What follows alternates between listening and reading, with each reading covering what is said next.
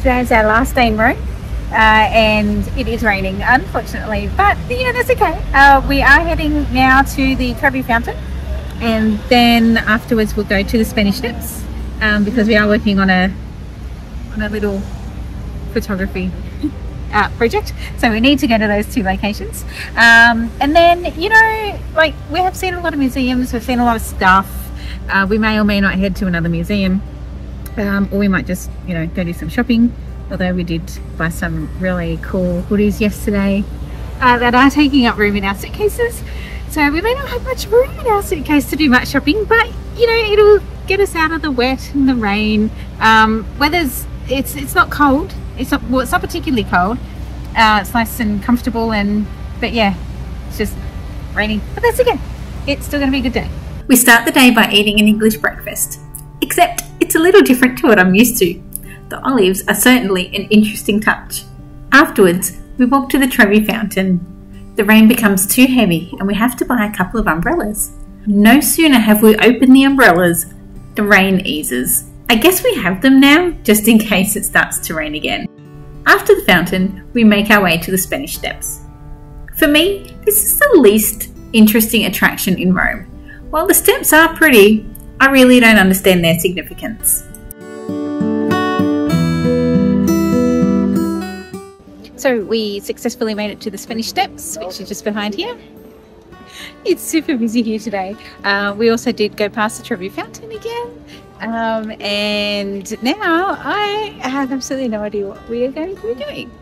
We have about 6 hours until we need to catch a train up to Florence. So I guess we'll just maybe wander around and see what we can find to look at. I know there is a church I want to go and see, and that's over near the terminal train station, and yeah, we'll see what else there is along the way.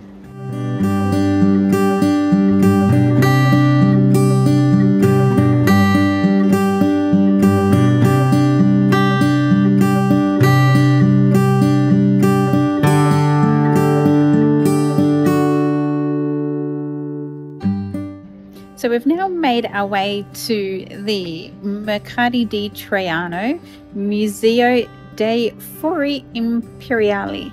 So this is a museum that is near quite a lot of monuments here. Just down the road there's the Colosseum, and across the road's the Forum. Yeah, heaps of stuff to see here. So we thought we'd pop in here. Just because we walked past it the other night and it looked good from the outside, and these are all lit up overnight and look absolutely magnificent. So you don't need to pay to come and see some of these things, but we thought we'd come in and pay to go into the museum because I love museums.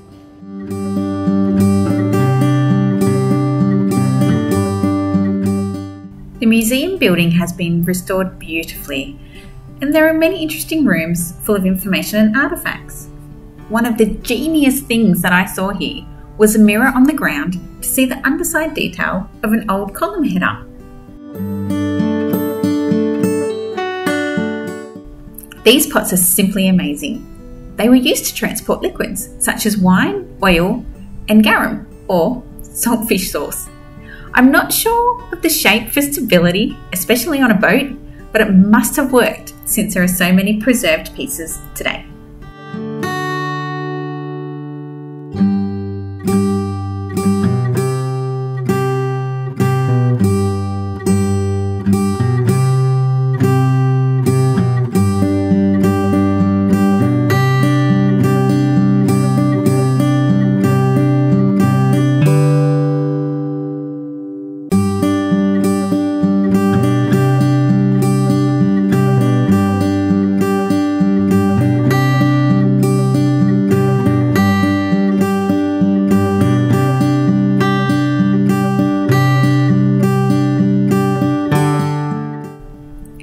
The magic of this museum is when you go outside and see the market building. The curved facade makes you imagine what it would have been like when each of the rooms were occupied by small stall holders.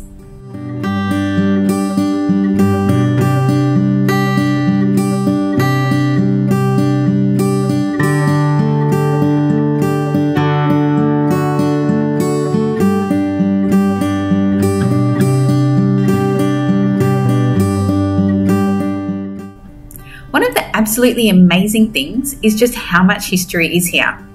Just on the ground, pieces of pillars and buildings and statues line the paths. Pieces appear to be strewn around the open spaces, but I am sure they have been expertly placed by people who have an idea about how this area would have looked during its peak.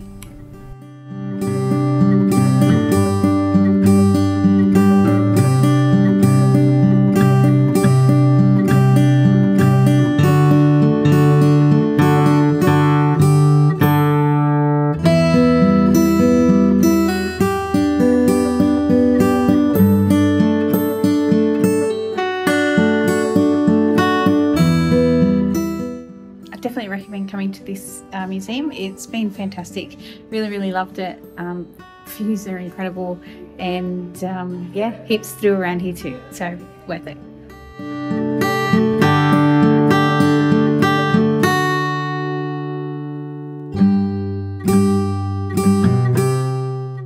So we walked up to the Basilica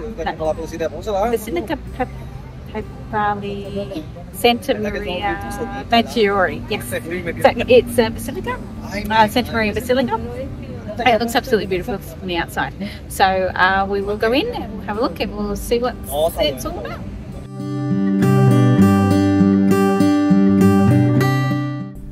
After a delicious dinner of risotto fungi, we make our way to the station to board the train for our next stop, Florence.